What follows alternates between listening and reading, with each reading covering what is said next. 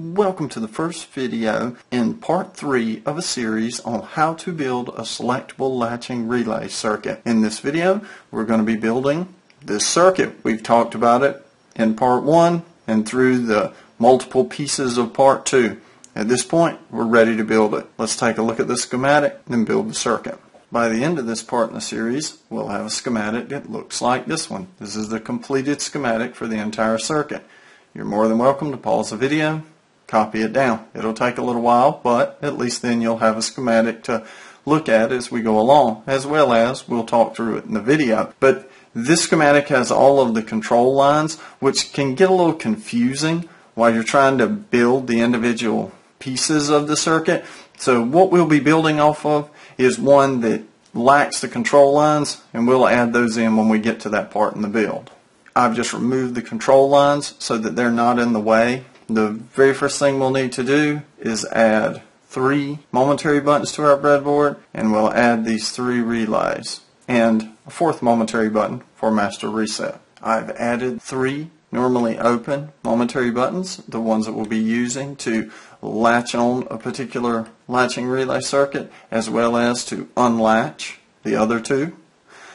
And I've also added the 4th master reset momentary button down here at the bottom, and I've connected this breadboard, all the rails of it, together through these pieces of wire. Looking at the top left hand corner of the schematic, the first thing we can notice is with our 3 momentary buttons, we need to connect one of their left hand legs to VCC, as well as with the master reset, we need to connect one of its left hand legs to ground. We'll be connecting the upper left hand leg of each of our momentary buttons to VCC. We've connected the upper left hand leg of each of our momentary buttons to VCC. Next, we need to move down the board to the lower master reset momentary button, and we need to connect its upper left hand leg to the ground rail, like that. When completed with those wires, the board should look like this. Okay, on each of these relay circuits, we need a diode. I'm using a 1N5819 Schottky style diodes, and we need to connect the anode end of that diode to the left side of the relay's coil. Connect the right side, the cathode, to the right side of the relay's coil. Let's add those diodes in to each of the 3, as well as we'll add in a ground line from the common pole, one common pole of our double pole double throw relay, and to the normally open a current limiting resistor to an LED whose anode is pointing to VCC. Its cathode's pointing back toward the normally open pole. We'll add that to each of the circuits. Here's our double pole double throw relay, and the pinout is like this. The coil pins are in this row of the breadboard, and the first thing I'll do is add a diode across that coil to protect the NPN transistors we'll add beneath it to switch the low side. I'll take a diode with its cathode, in this case with the diodes I'm using it's marked by a gray band, and add it to the circuit, encircling the coil. That's how it looks. And we need to repeat this same procedure on each of the other 2 coils. When finished, our board will look like this, where we have a protection diode for the transistors we're going to add a little later, or a flyback diode, whichever way one wants to refer to it, with the cathode pointing to this right hand side of the relays. Next, we can add in our substitute load. In this case I'm using an LED, and we will need to add a wire from the common pole of our double pole double throw relay to ground.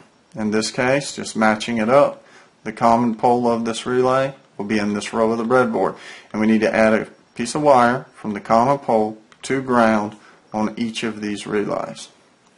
When finished, our board should look like this, where we have the common pole of the relay in this row of the breadboard connected to wire to the ground rail. The next thing we need to do is go to the normally open pole, which is at the top of these relays, on the right hand side. There's also one on the left hand side, but on the upper right hand corner is where we need to connect a current limiting resistor and our LED. This serves as our load for this circuit. We'll have a red LED, a yellow one, and a green one. We've added in the 330 ohm resistor, and what we'll need to do is add in our LED with the cathode toward the resistor and the anode of the LED and the VCC rail.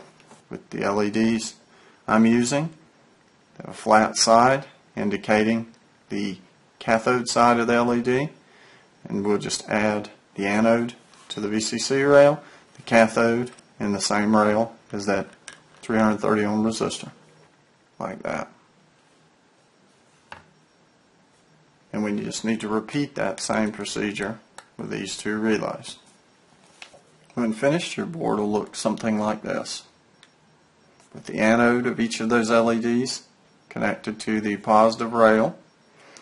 The cathode of each of those LEDs is connected via this 330 ohm resistor to the normally open pole of each of the relays, as well as we have a ground line from the common pole of each of those relays on the right hand side going to ground.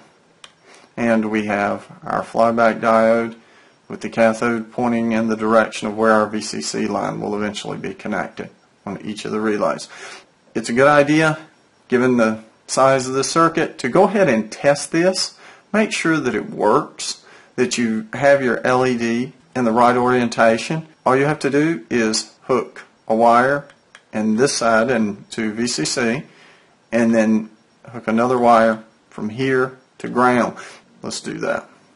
I've turned on the power supply, and now what I should be able to do, if this is hooked up correctly, is take one wire, the VCC wire, connect it to the right hand side of the coil, direction the band, the cathode of the diode is in,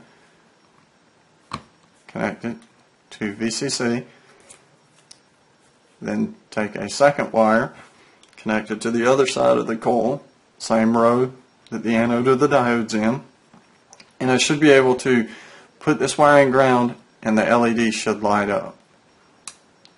And it does. So that tells me that I have hooked up everything correctly at this point, and I need to repeat this procedure with each of these relays just to make sure. Just swap the ground line to the other side of the relay,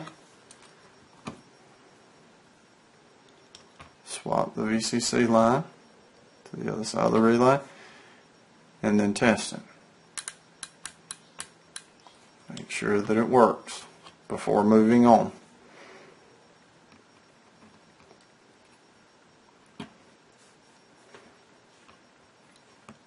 Same procedure.